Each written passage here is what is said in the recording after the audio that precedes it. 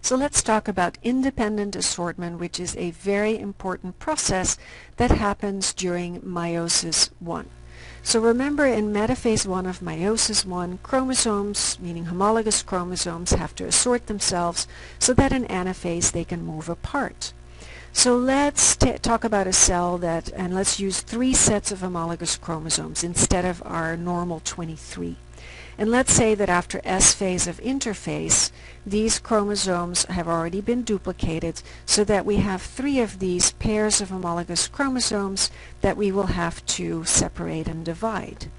So the question becomes, if this is the metaphase plate, how are these pairs of homologous chromosomes going to line up? Because whichever way they line up, that is the way they will move during anaphase 1.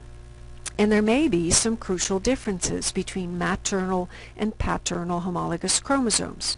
Homologous chromosomes are similar in that they have exactly the same genes, but they may have different versions or alleles of the same genes. So you may have a situation where one homolog carries the big A version and the other homolog may carry the small a version.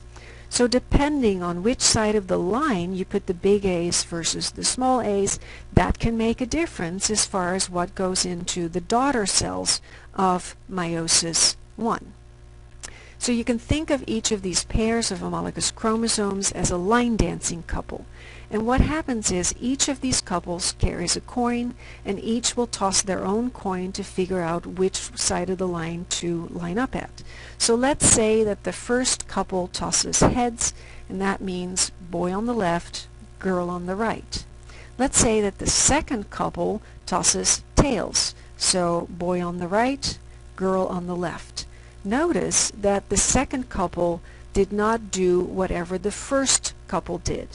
If the boys had lined up on the same side and the girls on the other based on only the first coin toss, that would have been dependent assortment. That is not what this is. This is independent assortment.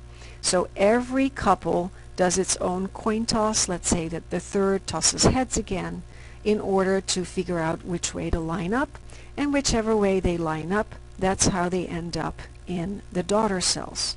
So notice that my daughter cells each do have a complete set of 3 chromosomes, but clearly they are different in terms of the mixture of maternal and paternal DNA or chromosomes.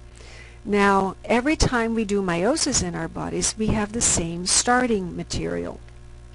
The chance that we end up with exactly the same 2 daughter cells in a second meiosis, starting with the same parental cell, which is what we do every time our bodies do meiosis, the chances of that in our case with our 23 sets of chromosomes is 1 in 2 to the power of 23, which works out to be 1 in about 8 million.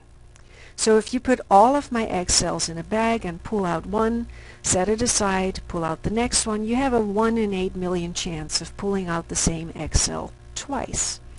The same, of course, goes for sperm cells.